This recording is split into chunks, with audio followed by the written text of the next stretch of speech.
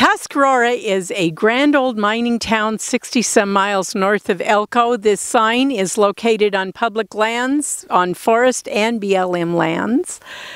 Tuscarora is one of those classic mining towns, boom towns, started in the early 1870s that has refused to fade away.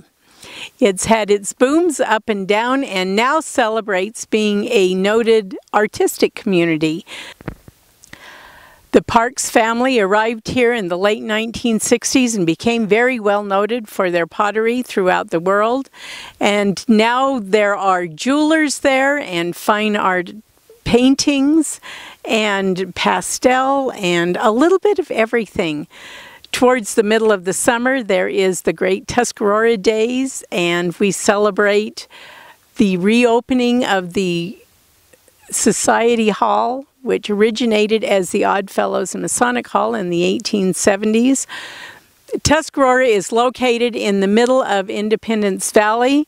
There are many ranches which date back to the 1870s, and it is alive and thriving, and come on out and visit.